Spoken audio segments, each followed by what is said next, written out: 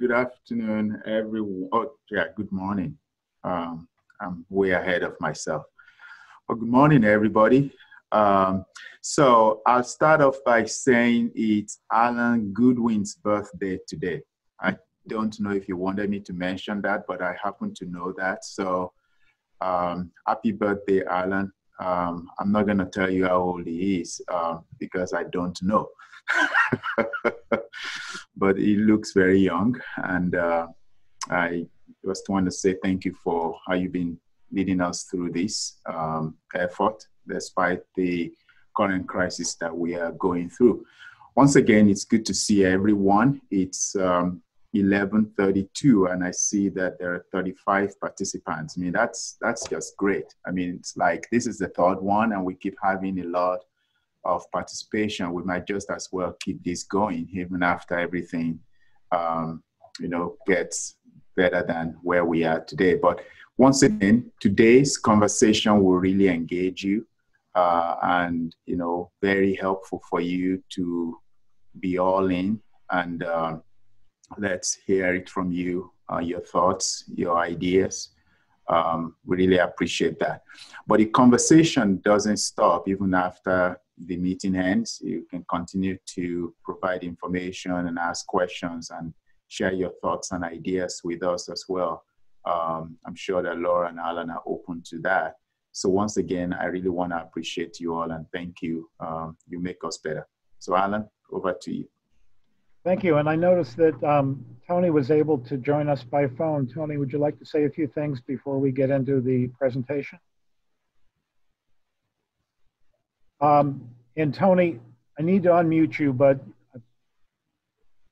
are you 5'7"? I'm unmuted now, I think. You're unmuted. Can you hear me? Yes. Great. Well, thank you, Alan. Thanks, Ty. I will be brief, but I just want to thank everybody for their ongoing time commitment to this. It's so important to Charlotte, and indeed it's going to help set a tone for our entire region. I was in another meeting this morning with some regional some leaders from around the region, and just talking about the importance of collaboration like this. And so on so many levels, it's really important what we're doing and the time and effort that you all are giving. And I'd like to remind you of the importance of going back into your communities and your spheres of influence and letting folks know about this and how it's going. So again, thank you for all that you're doing. Thanks, Tony. And before we move on, I know a couple of you have phoned in, and okay, I see that Tracy just renamed herself, but just so we can put a name to a number, if you will, 980-233, I think somebody just renamed them. So, this is Dave Wiggins. Hey, Dave, thank you. We're good now. So let's get into the presentation. And today we'll be talking about industrial zoning districts. It's our primary topic for today's presentation. And the past two Zoom meetings, we've spent a few slides talking about all the features of Zoom and how to do this and that. And I think by now, if you've been here for the last couple of meetings, you know how to work Zoom, or you've probably used it in your own home lives. So we're not going to go through the Zoom 101 slides again. But I do have this one slide just to remind you that we'll be taking your questions and your feedback as we go through the slides via the chat feature on Zoom. So you should be able to find that at the bottom of your Zoom screen.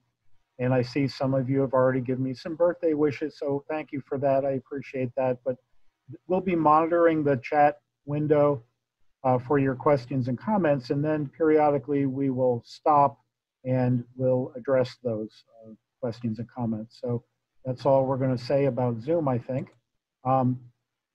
Just another reminder that we will have a video recording of this meeting uploaded to our Charlotte UDO YouTube page, and you can see the link there on the screen, or you can just Google it or go on to YouTube and look for Charlotte UDO, and you'll find that within a day or two after the end of today's meeting. Again, these are just the procedures that we've just talked about. We're Alicia Osborne from our comp plan team, as well as Laura Harmon and I will be narrating today's slides, and periodically we'll stop and take your comments and questions via chat. So here is our agenda, and at this point I'd like to turn it over to Laura. Thank you, Alan. We're excited to actually be digging even further into zoning and giving you guys an overview of the first 3 zoning districts that we're proposing. And again, this is really an overview, not the only time you'll see this, and we're actually going to give you guys a lot of follow-up information and requests and feedback after the meeting. So this is just going to kind of give you a high-level idea of what these districts are, what they're based on. And so we have 3 districts again. One is IL, our light industrial district, IG, our general industrial district, and IMU, our industrial mixed use. And hopefully all of you got a chance to look over the information that was sent on place types. That is a component of the comprehensive plan. And so it's a really important foundation for a lot of the UDO and particularly for our zoning districts. And we're pleased to have Alicia Osborne, who is the project manager for the comprehensive plan, here to just give you a brief overview on the place types. And again, we're as a group focused on the zoning regs, and she'll be able to tell you guys if you want to input on place types, what process that will come out of. So we're really trying to give an overview today, but focusing most of our time on the zoning districts that come out of the 2 place types she's going to review. And so at this point, I'm going to hand it over to Alicia. If I can unmute myself first before I start talking. Good afternoon, everyone, and thanks, Laura and Alan, for allowing me just to set the stage and reshare the information that we talked about in our previous meeting. Again, my name is Alicia Osborne, and along with a really awesome team, I'm helping to lead the Charlotte Future 2040 Comprehensive Plan, where we are creating a shared vision for growth and development throughout Charlotte. And so this is not a new conversation, but definitely one to have about how the vision that we're working on will help influence the implementation. And so this slide simply just talks about how the comp plan will share or create a vision for where we grow, and the implementation tools will talk more about how we grow. Next slide, Alan, please. So a new tool that we're introducing in the plan, and we've talked about it for some years prior to me coming back to the city, is place types. And it simply makes a stronger connection between land use, our built form, mobility, and some quality of life characteristics that we are really focusing on in how we grow as a city in the future. Next slide. So the place type palette that we're currently looking at has about 10 place types, and they range from intensity, starting with our parks and preserves, our green area, our green infrastructure throughout the city, to our most intense areas, which is our community activity centers and our regional activity centers, like Uptown. Next slide. The way we organize how we're going to talk about and how we've been having these discussions with our community is we started with work, which work, live, and play, which is kind of 3 big categories. The work category speaks to more where our employment centers are. Live is where our neighborhoods are, where our people live, and play is where we all come together. So it's not just parks and recreation centers, but our activity centers where we all come together. Next slide.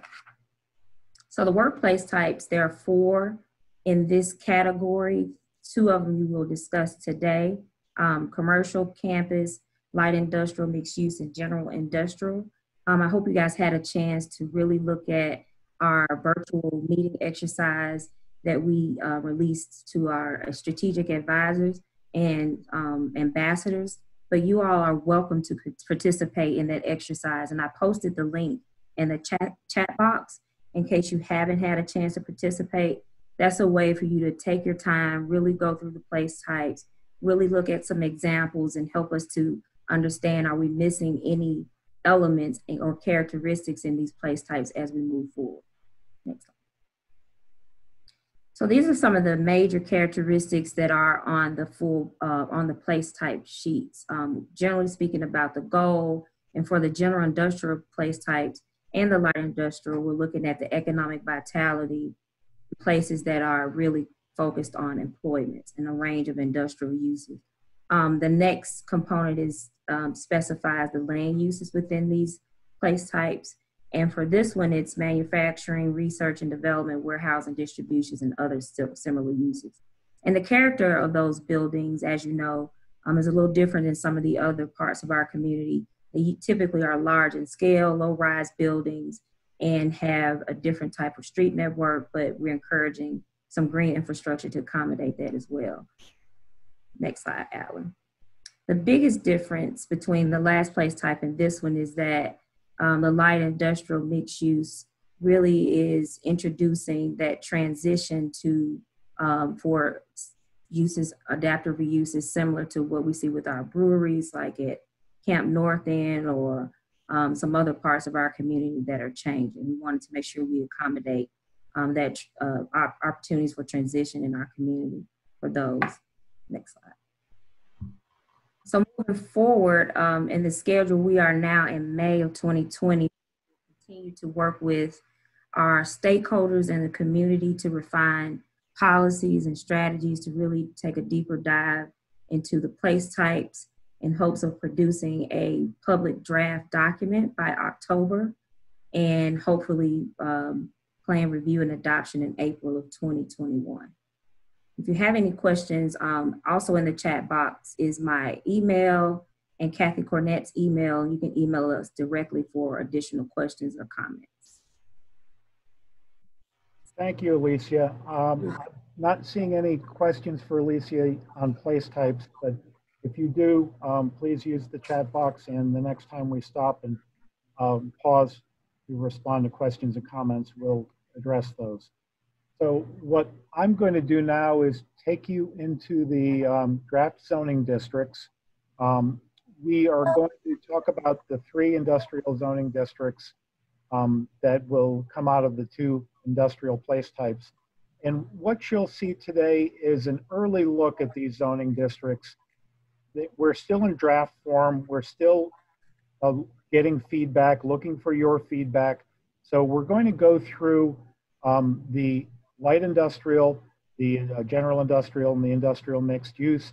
We're going to show how the place type policies and recommendations influence and inform our zoning districts. But again, keep in mind, this is an early view. You're going to be seeing more polished versions of all of our zoning districts later in the process. But this is how we're trying to stay on schedule by giving you an early look, getting some feedback, doing some homework behind the scenes, and then rolling out a more polished version for you to look at. So as I said, I'm going to cover the light industrial, the IL, and the general industrial, the IG districts, and then we'll pause for some feedback and respond to any comments or questions, and then Laura will go through our industrial mixed use district. So these 2 districts, light industrial and general industrial, are derived from the general industrial place type. So as Alicia just talked about, we've got a place type that we'll be mapping out over time that will be general industrial. And we're crafting 2 industrial districts that are appropriate for use in that place type.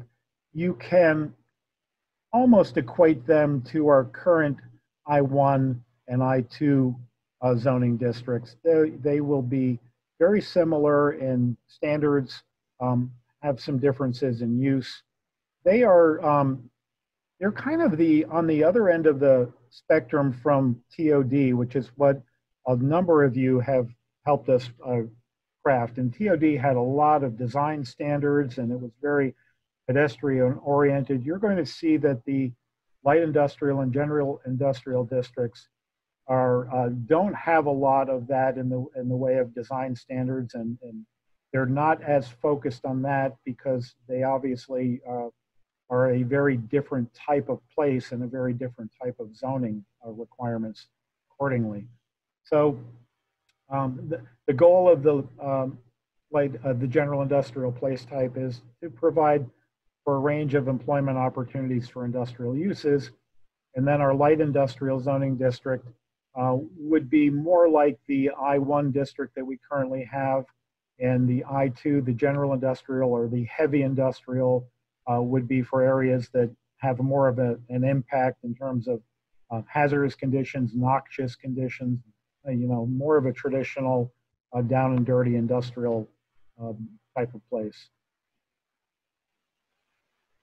So as we go through the slides, what I've tried to do is on the left-hand side of the screen, select some place type policies that then inform what our zoning requirements are, or draft requirements will be. So, for example, our place types have some recommendations for land uses, and we will be providing you with a draft of our use matrix for the 3 industrial zoning districts, as well as some concepts for some prescribed conditions that go along with some of those uses. So the first zoning standard we'll get into, and we're not going to cover every single zoning standard. We are kind of hitting them at a high level. There are a few that we're not going to cover, but we'll try to do as much as we can. But for example, we do have some dimensional and design standards. That's the section we're going to start out with. And the first part of that is our lot standards. So this would be the area that you would typically have a minimum lot area, minimum lot width, density, building coverage requirements, and that type of thing. We are not recommending applying any of those, with the exception of the minimum lot width requirement of 50 feet. Other than that, we are not proposing any of those other requirements be applicable to our 2 industrial districts. The character of these areas are large parcels with buildings placed on the interior. So typically these are very large lots with buffers around the edges to buffer from adjacent uses. Setbacks is what we'll cover next. And because our place types talk about the buildings typically being located further away from the street, and this is where the contrast with TOD is very apparent. If you think about an industrial park or a business park or an industrial use,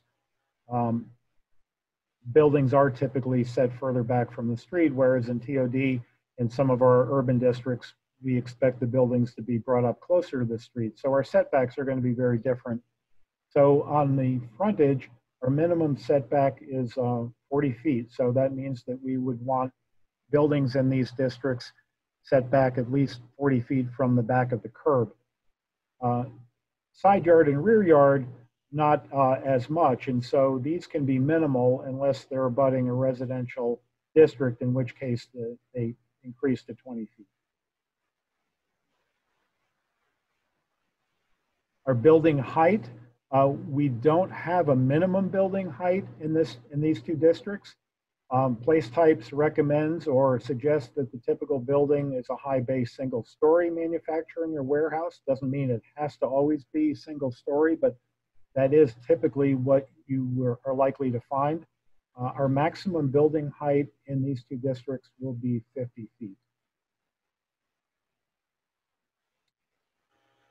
Building form, unlike TOD where we had a lot of building form requirements because we were very focused on what those buildings looked like and how they related to the public realm and the pedestrian environment, we are not as concerned in these two industrial districts with those requirements. So we are not recommending any applicability for maximum building length or transparency or blank wall or minimum ground floor height or that type of thing.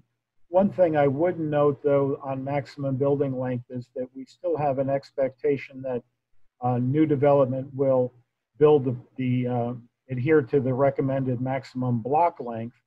So the building length would naturally be limited by the length of the blocks that are created with new development, but we're not recommending, unlike TOD, a maximum building length. Again, with design standards in TOD, we had a lot of design standards with the industrial districts that we're talking about. Place Types recommends that we have entrances on the street side of buildings to provide pedestrian access from the public sidewalk, and that we have some ability to access buildings from the public realm. But since these buildings are typically further back from the sidewalk, the only requirement that we are envisioning here is that at least one pedestrian connection on street-facing sides of the building be connected to the public sidewalk with a connection, with a pedestrian connection. Parking and loading. Parking in these two districts would typically take the form of surface parking.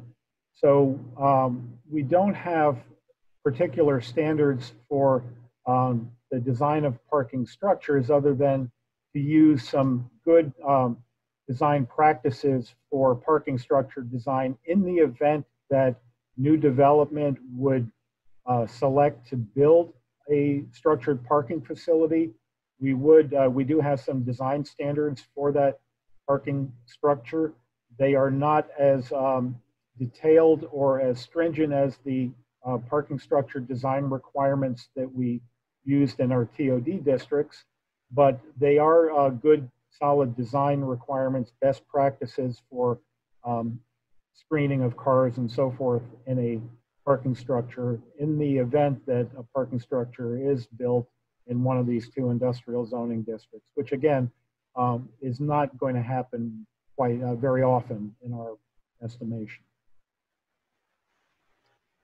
We still want pedestrian connectivity, so our place types indicate that we should have a clear and direct pedestrian access between the streets and the buildings. And so our pedestrian connectivity requirements are quite similar to what they were in TOD, meaning that there needs to be both internal and external sidewalk connections between the building and the street and between the building and then facilities within the site like parking lots, multi-use trails, greenways, bicycle facilities, and so forth, and that these pedestrian connections be well lit so they can be safely used at night. Open space in these two districts will not be all that common.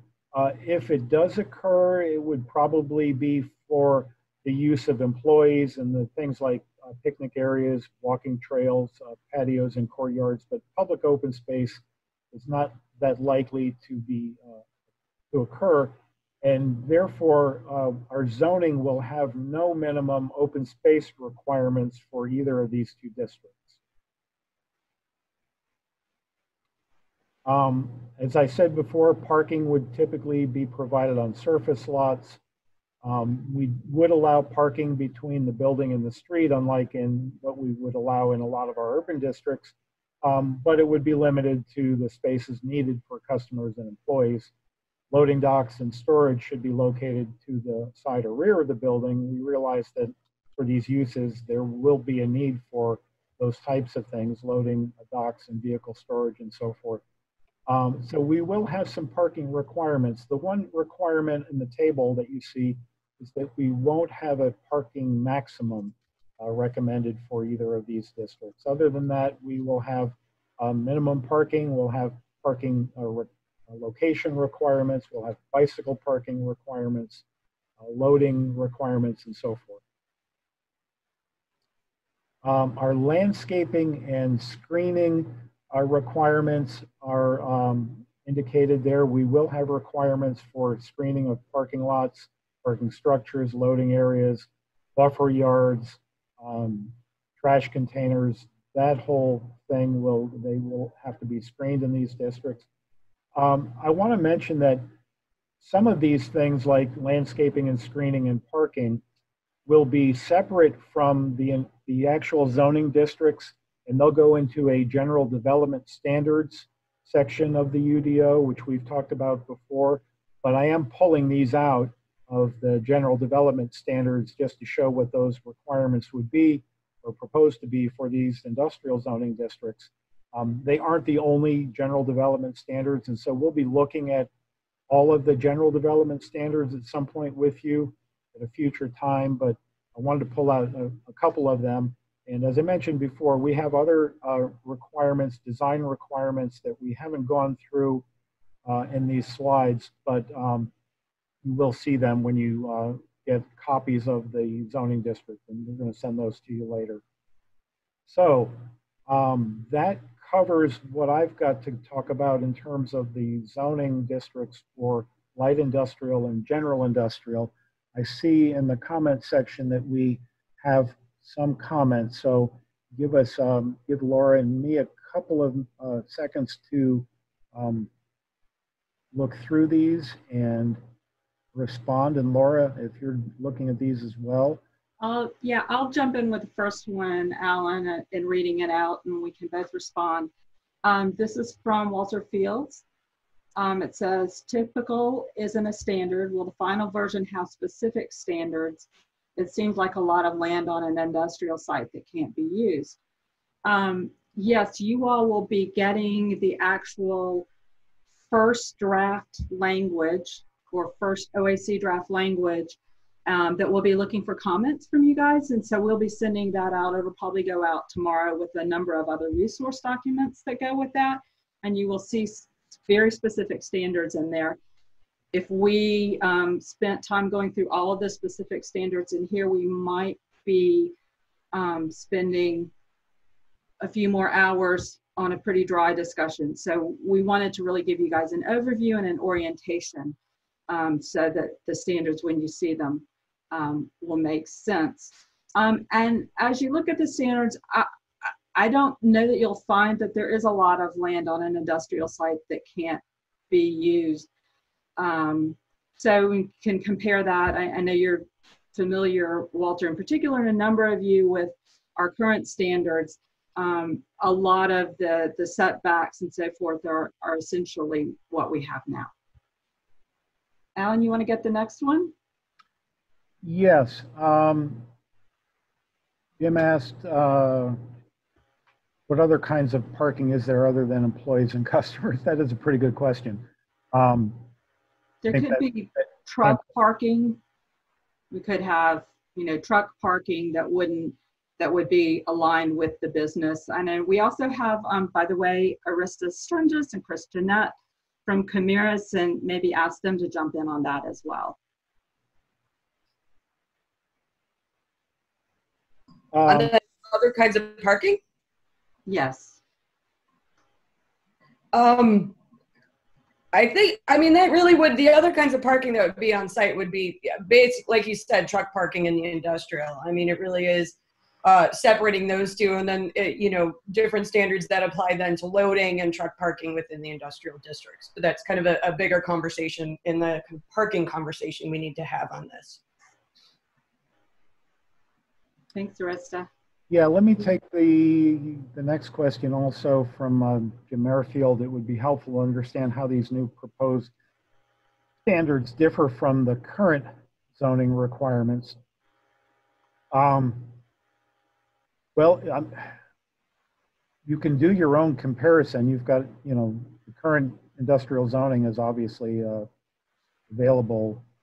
And I don't know that we've taken the time to do this comparison ourselves. I know that when we were drafting the standards for these industrial districts, we did so with a lot of our current zoning team, and we talked about what the current standards allow, and I think we feel that we're comparable in a lot of areas, but we haven't done a point-to-point direct comparison to see exactly how we differ from our current standards. Or you want to add anything to that, or Shad?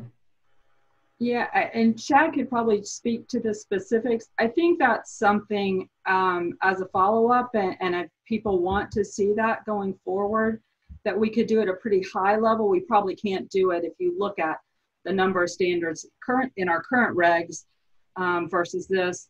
But on some of the key components, I think we could certainly look at providing that. So I'd like to hear feedback either through chat or in the future, if that would be helpful. I say that with the caveat of these two districts that Alan has gone over, I think we can see a pretty direct comparison. The next district that I'll talk about, the IMU, there isn't a direct comparison, so there really wouldn't be anything to compare it against. It's really kind of a new concept. Yeah. I'll take Nate's question about the pedestrians walking through industrial sites. The pedestrian connectivity requirements that we are envisioning are for employees and users of the site. We're not trying to promote public access to industrial sites. So when I said pedestrian connections,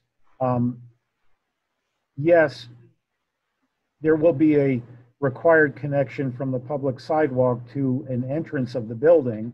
But other than that, the other pedestrian connections that are internal to the site are generally to be used by employees and users of the industrial facility to get from parking lot to the building, or from the building to any open space or facilities like that that are on site, and not necessarily for the use of the general public. Hope that answers that. If you want to follow up with another question, be happy to do that.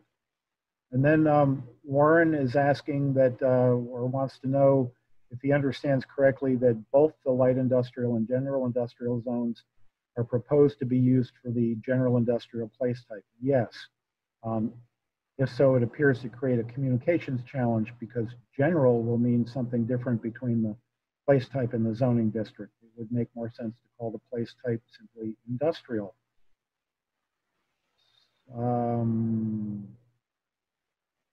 Well,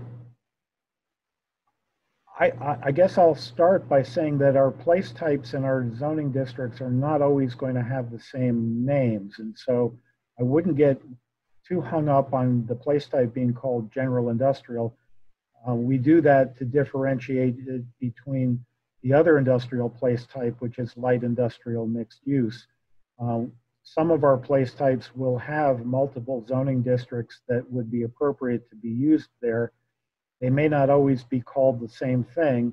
It does give us some ability to look at specific locations within a general industrial place type to determine whether the light industrial or general industrial zoning district would be the most appropriate to be used.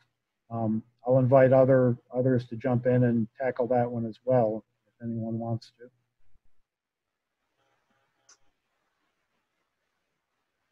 I'll just jump in and say, I think that's a good point, and something we can certainly talk about on our end. We've noticed that and struggled with it a bit too. So thank you for making that comment, and let us kind of take that back and think about it. Okay. Brent, Gilroy's got the next question. Will the height limit be flexible? Might be some industrial uses that require a silo or whatever, and it might need to be a bit taller. Yeah, actually, Brent, that's a good point, and we did consider that. I didn't include it in the slides because it is a footnote and it kind of gets in the weeds, but we have thought of that.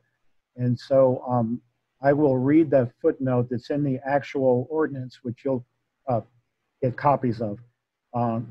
Yes, even though we have a 50-foot height limit, we have a footnote to that that says any structures integral to the operation of the use, such as smokestacks, cooling towers, water towers, etc., that exceed the maximum height of the district are permitted, but must be set back from any lot line that abuts, excuse me, a residential district, a distance equal to the height of the structure. This does not apply to any wireless telecommunications facilities or broadcast facilities, which are regulated separately. So what that means is that, yes, if a industrial use has got a need for something that's integral to their operation, such as a smokestack or a cooling tower, that structure can exceed the 50-foot height limit. Say it's a 100-foot cooling tower, but it has to be at least 100 feet from side or rear property lines if it abuts a residential district. So yes, you can go taller, not for the entire structure, but for those elements, those individual elements, such as a smokestack or a water tower. So yeah, we did think of that, and that's similar to what our current district allows, I believe.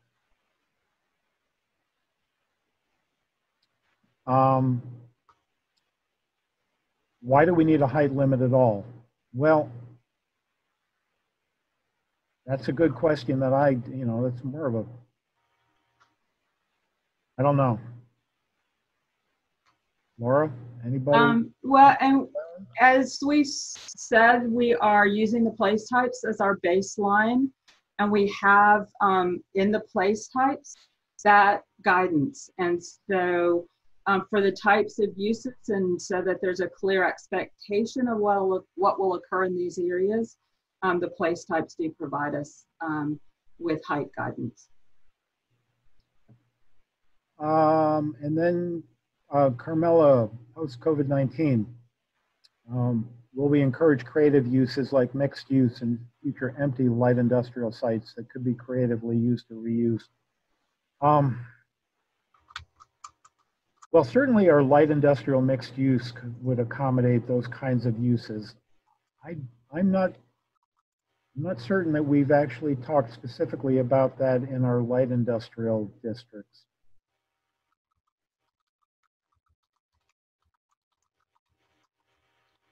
But I think that's... Alan, I think that is a really good point. I think we want a certain kind of compatibility in there.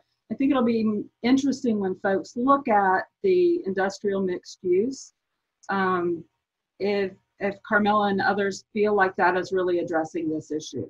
We're hoping that it is, because we're thinking that that is a great place to have a real mixture of uses, including those creative uses.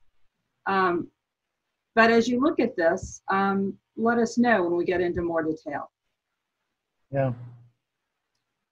The next comment is that the current I-1 and I-2 setbacks are 20 feet. And yes, my slide did say that the frontage setback in these two districts is recommended for 40 feet.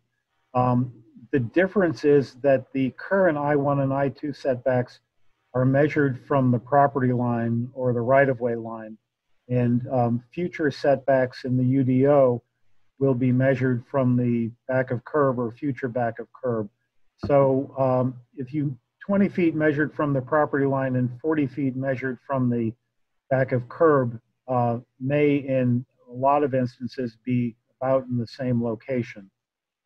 Because the right-of-way or the property line is typically behind the back of the curb.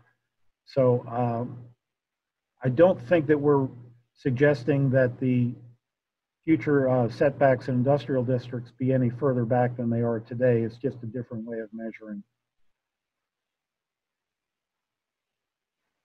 Laura, do you want to take the next few? Sure. Peter Kelly asked, should there be more stringent environmental standards, e.g. impervious surface and runoff? And I guess one thing that we probably need to keep reiterating, because it's in the UDO team's heads, but maybe we're not conveying it well enough to everyone, is that there will be other standards for some of these items in other parts of the UDO. So the whatever the new version of the post-construction stormwater that deals with runoff and impervious surface built upon area will still be part of the ordinance. It just won't be in the zoning component.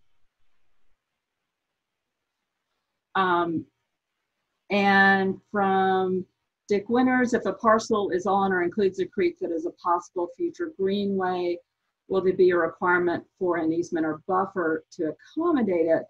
And actually, the way that this is treated right now is a greenway would be what we talked about, I think it was last meeting, as a frontage. And so there is an additional setback off of that greenway. Not necessarily an easement or a buffer, but a separation. You want me to grab the next one, Alan? Sure, yeah. From Keith McVeigh, is 50 feet a maximum height that cannot be exceeded?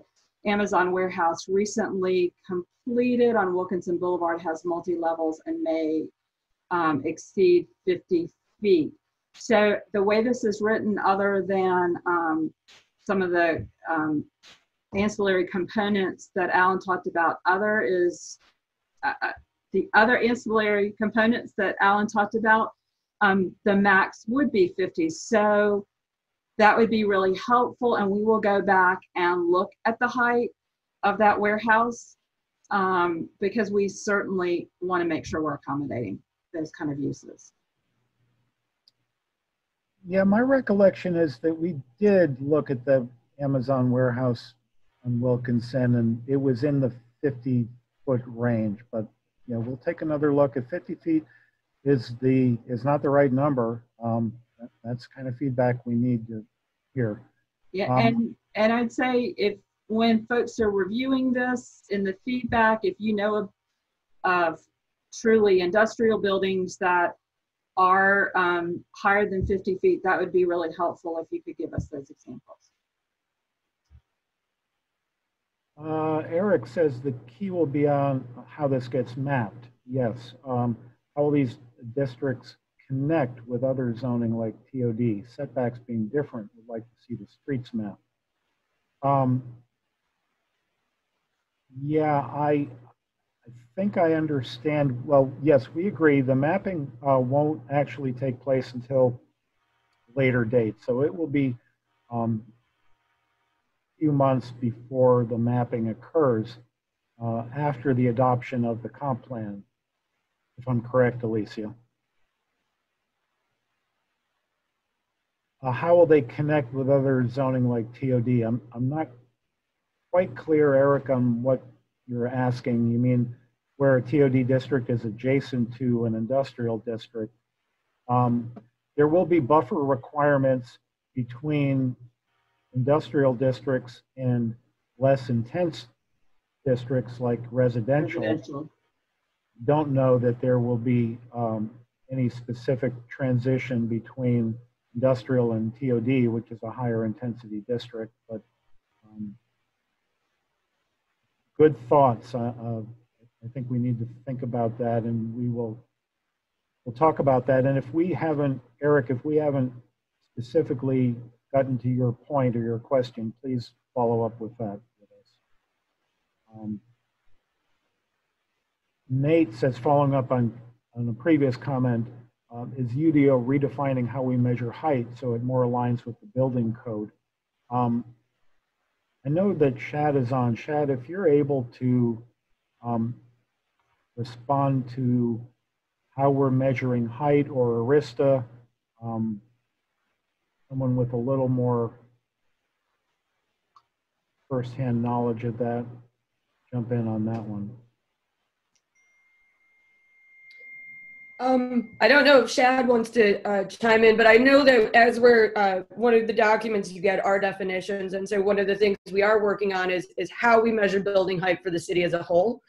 I don't want to get into the details of that because we're still working it out, but trying to make it work a little better, a little more consistent, and just make sure that we're handling it correctly. So you will kind of in the future see some slight changes to how building height is measured in order to be kind of more consistent and more in line with what is in practice rather than in writing. And as you get these definitions, if you guys have comments or thoughts on how they should be adjusted, I will certainly, obviously working with Shad and others, take a look at those. So again, you're getting some terms, a lot of it we pull from our current regs, or some new definitions. Would love to hear your feedback on those. Okay, and Nate has a follow-up comment that you can't rezone for additional height in TOD. That's true. You can only get additional height in TOD through our bonus point system, which we are not recommending for use at this time in the industrial district. So how will industrial work for alterations to design requirements?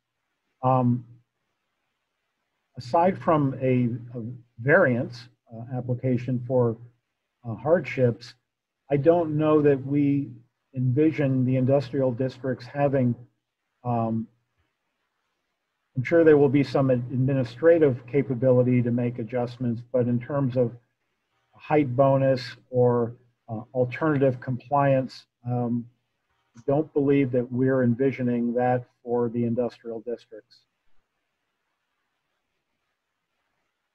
If there are specific examples that you'd like to provide us that, maybe we need to think about the need for something like that, but we hadn't envisioned that.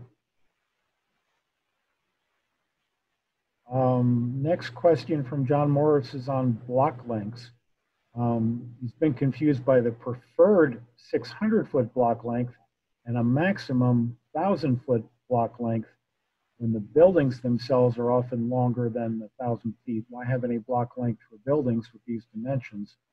Well, I think existing buildings, obviously, that are longer than 1,000 feet, but if it's new development and if subdivision requires new streets and they have to be a certain block length, and that will obviously limit the length of any new building that's constructed. Alan, can I jump in here? Also, the block lengths are in the place types, and so you'll see that in there, and it seems like maybe you already have. That would be a great place to give that feedback, because that's kind of setting the standard for what will come out when we get in the fall to our transportation and subdivision section. So feedback now through that place type process will be really very helpful. All right. Okay. Walter Siemens turbine building height. I'm not familiar with the building. The height limit applied to a large, tall building on airport property, which is zoned industrial. Well, the height limit would apply to any new building in an industrial zoning district. That's a good question. Probably talking about the tower or maybe something else at the airport. So I think something we need, I don't know if that's what you're talking about, but that's what comes to my mind. So yes, we definitely need to take a look at that, and it's exactly why we're having the conversations. So thank you, Walter. Yep. So the Amazon warehouse is apparently 70 feet tall. So you may have to look at that 50-foot height limit in light of that information. Eric says keeping the walkability and other modes of transportation and other zones are next to each other, especially important with transitioning areas like Wilkinson Boulevard with the Silver Line coming. So we agree. I mean, industrial districts will still have, there will be a requirement for sidewalks.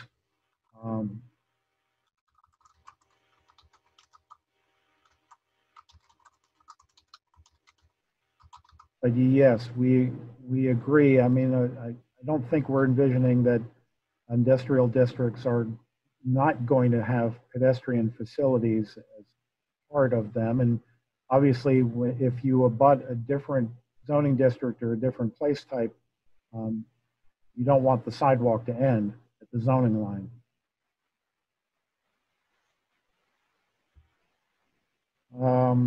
Matt mentioned the greenway would be considered a frontage. Will the city be coordinating with Mac County Park and Rec to identify the anticipated greenway locations? Several have been moving targets. Yeah, that will come from the Greenway Master Plan, is what we referenced in Todd and what we'll reference in here. But we do need to make sure we have enough clarity out of that master plan to be able to work with the ordinance. Laura, do you want to keep going and tackle the second half of Matt's question about greenway right-of-way?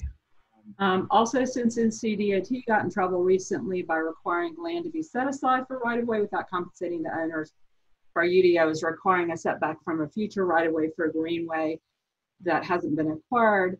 Does the city need to provide some additional thought to that? Yes, very good point. And I think we're kind of looking at that concept across the board as far as what legal authority we have, to put it as bluntly as that. So more to come on that, particularly when we get to the transportation section.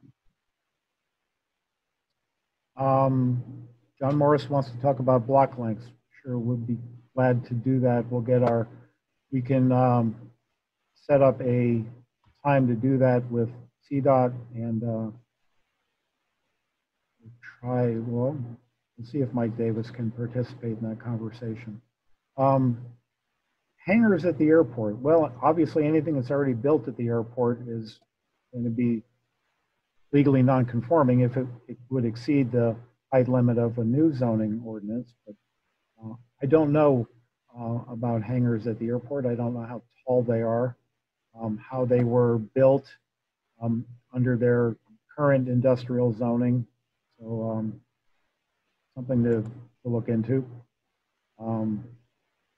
And another comment about block lengths, and Carmela following up on Camp North End.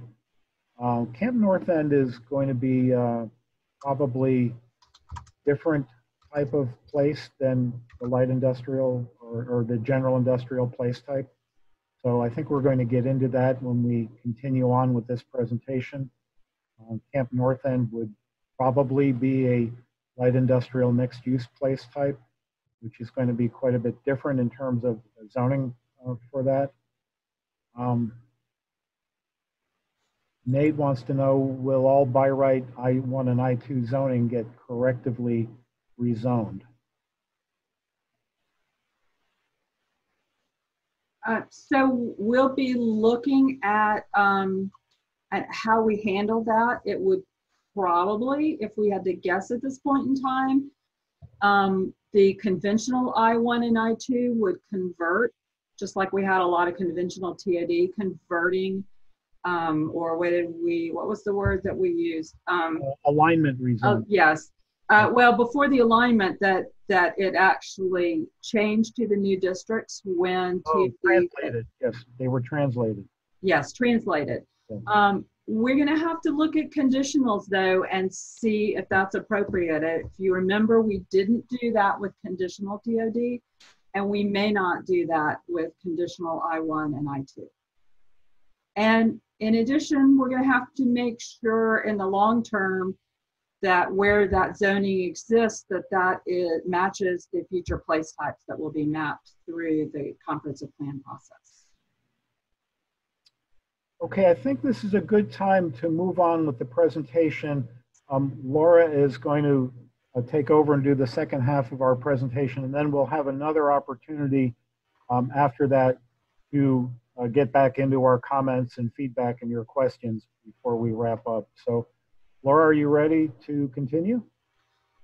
Yes, and I just, with Walter's latest comment with Camp North End, that actually would apply to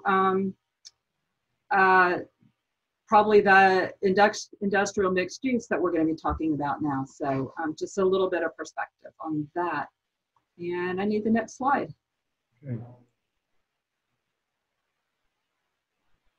So this is a new industrial type district that's different from anything that we have now, and goes with the place type that Alicia presented earlier. So if you look at light industrial mixed use, place type, that again, that lower intensity industrial and employment uses, but also including office, research, light manufacturing, warehousing, distribution, and even residential and more creative uses such as art studios or breweries. And to implement that place type, we are looking at the mixed use industrial district. I keep getting that backwards, but as the new name. So again, contributing to Charlotte's economy by providing that new mixed use place. And the purpose, as the goal in the place type, the purpose in the zoning is to accommodate those areas that typically have been developed initially as industrial areas, but are transitioning from an exclusively industrial orientation to a broader mix of uses and a more walkable environment. Important also that the mixed-use industrial district accommodates adaptive reuse of existing structures. And you can see, again, some of the uses on the left that have converted. So we have a lot of old mills. We have obviously Camp North End, but other places like a lot of West Moorhead would possibly be appropriate for this district. And as you think about this new district, it is almost like an offspring of taking what Alan just presented in the industrial districts, kind of on the lighter end of that, and TOD. So it's really an urban district, but that allows a different set of uses and has some different standards from TOD. Again, the uses include office, research, development, studios, showrooms, hotels, multifamily, so a pretty broad range of uses, and then other uses, retail, restaurants, and bars, some limited warehouse distribution. Uses will be provided, and you all will get this with the use matrix that we'll ask you guys to look at, see if we've captured the right uses, as well as the concepts for prescribed conditions. Again, key component of this is adaptive reuse. Doesn't mean that every building in this district will be adaptively reused. We can also have new buildings, typically low to mid-rise structures, and transitioning to vertically integrated uses, ideally, but not always, in a pedestrian-oriented environment. And when we look at the zoning regs, we're keeping a lot of this fairly open, really, as far as the lot goes. The only item that we have put in there with respect to the lot is a minimum lot width of 25 feet, which you'll note is half of what we have for the general industrial districts. Building placement, per the place type, buildings typically located near the back of sidewalk. New buildings designed to support active uses, and fairly near the side and rear property lines are allowed to be, again, except when abutting neighborhoods and where we're looking at a little bit different concept. So if you look at the frontages, and remember those are streets, but also if you're abutting a public park or a greenway or public path, we apply the frontages, and they vary from 16 feet to 30 feet from the future back of curb, again, tied to that frontage type. We also were bringing back the concept that you've seen in Todd of a build-to zone, an area where a certain percentage of a building would need to be located. And that is between 0 feet and the area between the setback line and 20 feet behind the setback line. And then for buildings that are built along that frontage, either 60 or 80%, depending on the frontage type, would have to be in that build-to zone, with the exception of limited access and parkway. So we're really looking more at building placement in these districts than we did in this district than we did in the two that Alan went over. And again, fairly minimal side and rear setbacks, except when abutting residential.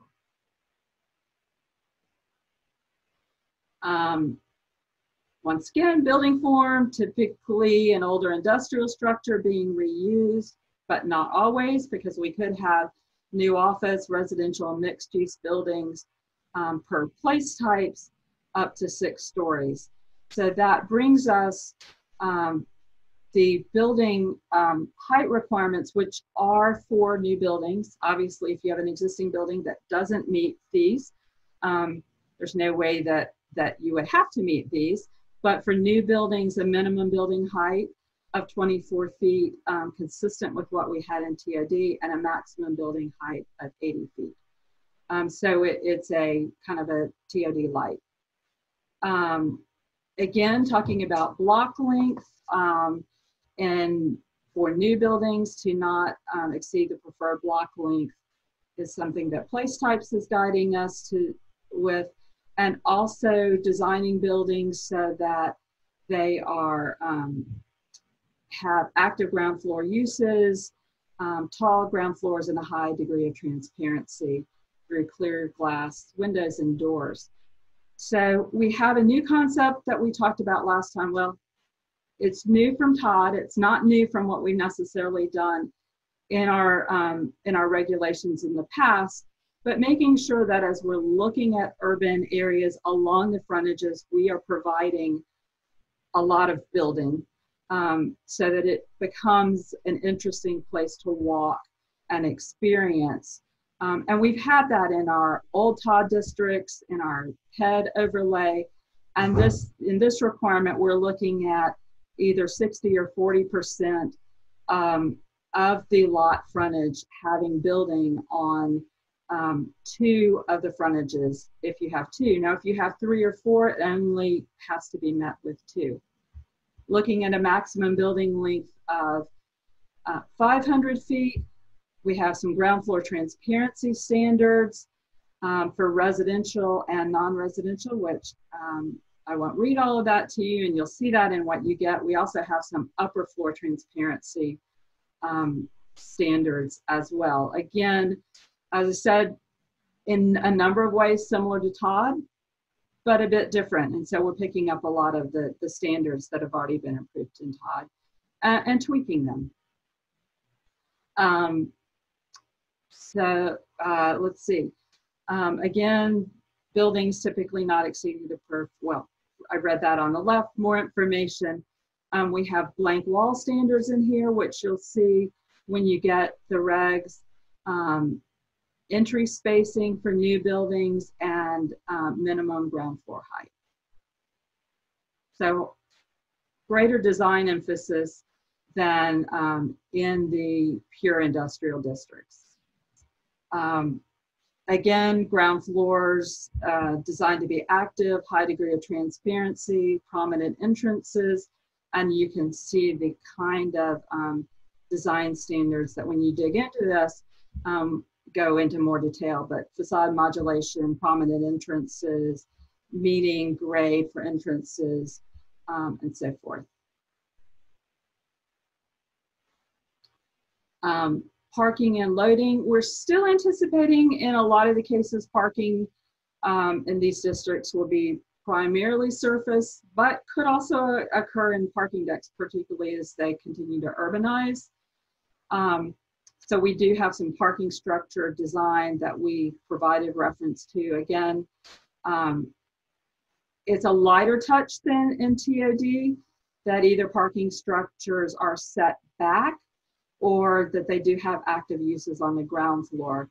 If you remember in TOD, we had, depending on what type of frontage you were on, in some cases you had to have active uses on multiple floors.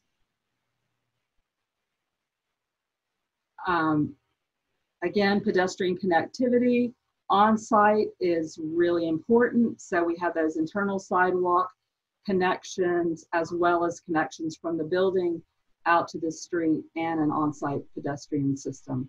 And this should all look very familiar to you because it is what we have adopted in TOD.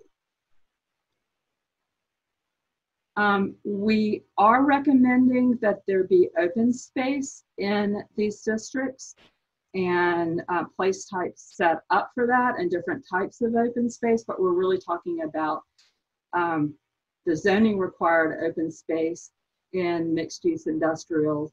And so all new development would be required to provide on-site open space at a minimum of 5% of the total lot area.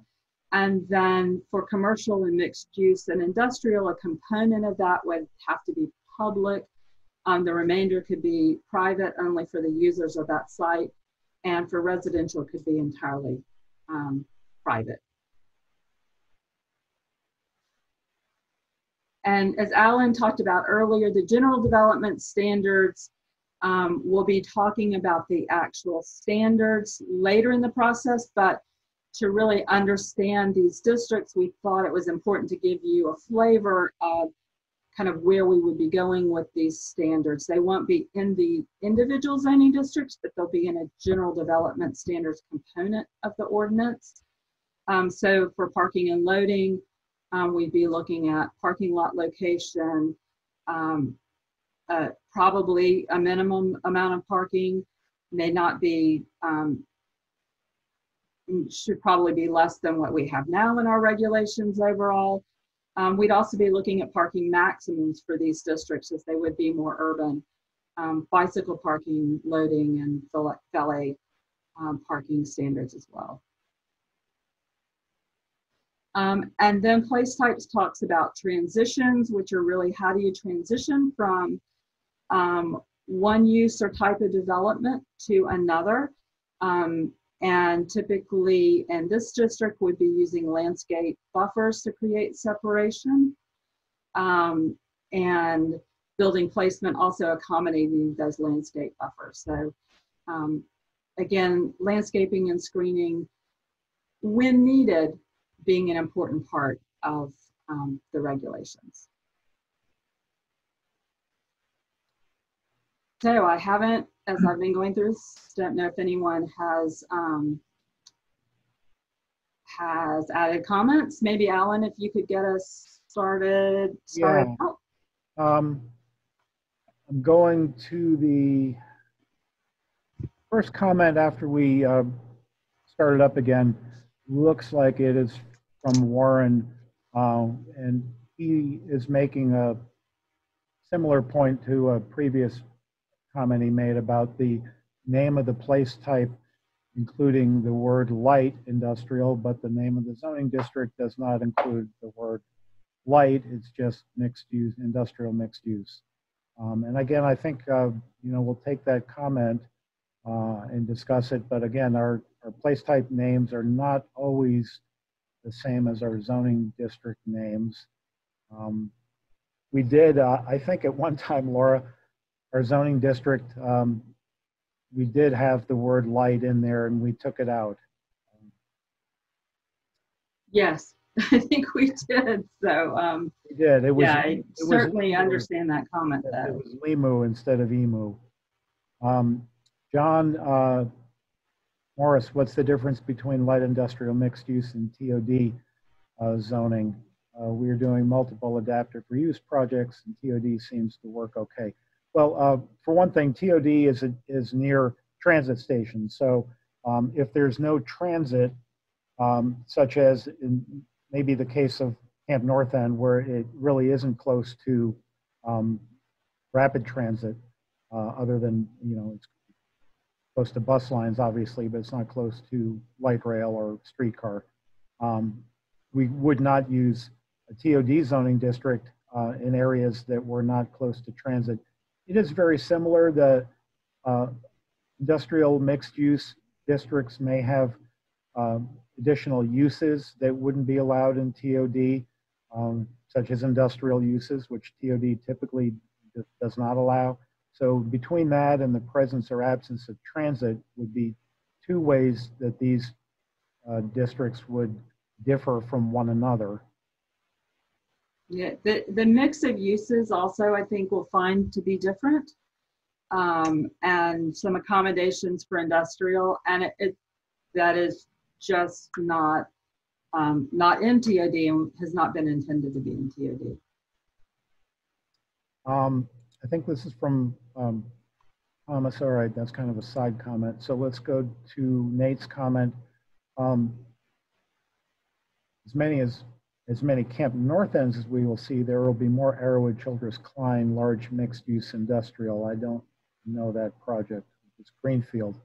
All right, so again, the industrial mixed use, it may be a little bit nuanced, or it may take us some time to get used to it and to figure it out. It isn't similar to really anything that we currently have. It may be fairly close in a lot of ways to our recent TOD districts in terms of design standards and some other requirements, although as we said, the uses will be different. Other than that, you can't really do an apples to apples comparison with any zoning districts that we currently use the way that you maybe could between the new proposed light industrial and general industrial, where you can kind of do an apples to apples with our current I1 and I2 districts. So proposed IMU district industrial mixed use, there really isn't something out there that you can look at as a direct comparison. So it may take us a while to get this one, get everybody kind of accustomed to figuring it out, where it should be used, and how the whole thing is going to work. Why would residential not have public open space? Well, our thinking, and I'll jump into that one, our current, for example, TOD districts would require some portion of the open space to be available to the public if you're a mixed-use development or a commercial or an office development. The thinking on residential, if you're strictly a residential community, you typically would not open your open space to anyone walking by on the street the way you might if you're a commercial project. So, I mean, I think our thinking is that open space in a 100% residential development would be strictly for the use of the residents of that development and not for the general public. I mean, I think that's generally the kind of feedback that we've always gotten on that. Somebody else wants to add to that. Totally agree, Alan. And I think that's the way we set this up in other districts. Certainly there would be nothing that would preclude a development that was purely residential from having a public component. We just didn't feel comfortable requiring that.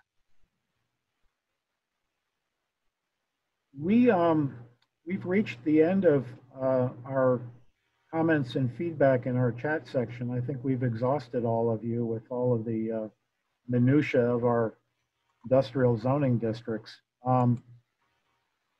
We're at the conclusion of our presentation, so we can give you a couple more minutes if you want to jump in with a last minute comment. So we can pause here for just a little bit longer. Now, Carmela, you just, all right, I'm not going to open that right now, Carmela, because I'm not sure what you just put in the comments section. We'll take a look at that later. A new comment from Eric: when transit is added to an area that is zoned as IMU, like say bus rapid transit, would the city then rezone them to TOD? Some minor benefit for developers to keep the IMU, like building height and setback. Well, I don't know that introducing rapid transit, like a bus rapid transit line, to an area that's zoned industrial mixed use would automatically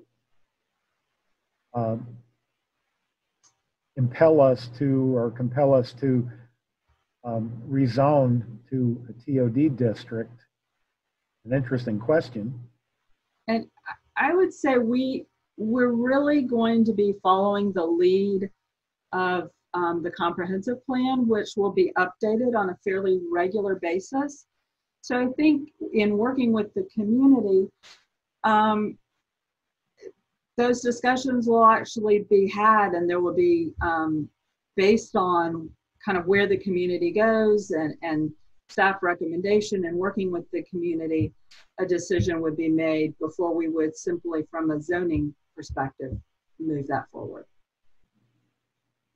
And Carmel, I see your comment. I'm sorry, I didn't mean to call you out on that. You were trying to save the chat. I'm not sure how to do that. If you can't figure it out, I think we are saving this chat. And again, this whole meeting will be available on our YouTube page, so you can always go back and replay the video of the meeting. I don't see any more comments, so I'm going to suggest then that we move on to our next slide. And I'm going to let Laura go through this one, if you don't mind, Laura. Sure. So following up from this, a lot of good feedback that we've captured here, but we know that you have just kind of gotten the high level of these districts. So we are going to send you a lot of information. We are actually going to resend to you the place type sheets, the actual early draft of these zoning districts, again, the use definitions that you have with a couple of changes based on feedback, very minor changes, but the use matrix also that goes with these two districts, so you could see what uses are allowed as principal, accessory, temporary uses, and some idea of the prescribed conditions that would be developed for that. We'll be also sending you the new definitions that will help to interpret this. And I think you guys have had some comments on like the height and how we're measuring height. Take a look at that definition and give us your feedback and ideas on how we should adjust that, if you think we should.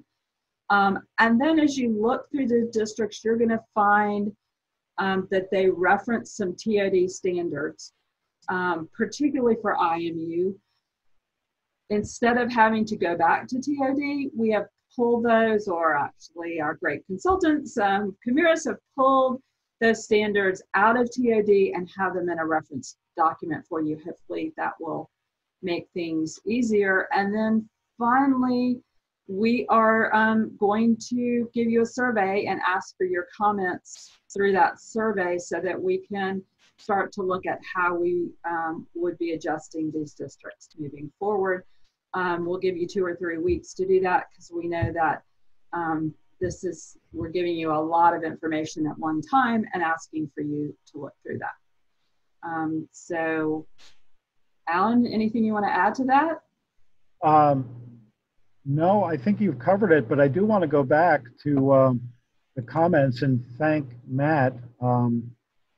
Matt said that if you want to save all of the comments from the chat box, just select all the chat text, which you can do by Control A, and then copy that all to a Word document or something like that. So that's a way to do that if you want to just have all of the comments that have been entered into the chat box saved for a later time. And actually, I just did that, Laura, while you were talking over that last slide. So I think that's a great idea. Thank you for that. Thank comment. you. Yeah, thanks, Matt. That was easier than the way I was trying to figure out how to do it. Again, thank you all for being with us today. Allison, if it looks like you're still here, if you'd like to wrap up our meeting. Well, actually, Allison, let me just jump in and talk about what's next. And then I'll turn it over to Allison if she's still with us. Looks like she is. maybe say a few concluding words. Our next step along the way will be to get into our campus zoning districts, which will be based on the campus place types. We had our next meeting scheduled for June 11th. I don't know that we will be ready for June 11th to do that, so that's why we've indicated that the date of our next meeting to talk about campus zoning districts has yet to be determined, but we will get that to you as soon as we know when we'll be ready to roll out campus zoning districts to you. In the meantime, we will look for your feedback via survey or any other way that you give it to us. And Laura, before I ask Allison to jump in, any last words from you? No, other than thank you very much, and we're looking forward to continuing to work with you on these standards. Yeah. Thank you. Yeah, thanks. Yeah. Allison? I just want to say this is great participation today. I really appreciate everyone's time. I mean, this is a lot to digest. It's a lot to go through, and there's a lot of information. And I'm glad to hear Carmel say that it wasn't too much. That's good. I'm glad we're not overwhelming you all. But just wanted to say thank you. I know a couple of you reached out to me during this, just say you have some specific things you want to talk about, and we'll get that stuff set up. And meanwhile, I guess do your homework. We're all having, or at least some of us with children, are having more homework than we used to have in the past. So enjoy the homework, and I just wanted to thank you again for your participation and your time. It's extremely valuable as we go down this path of developing the city's unified development ordinance. So thank you.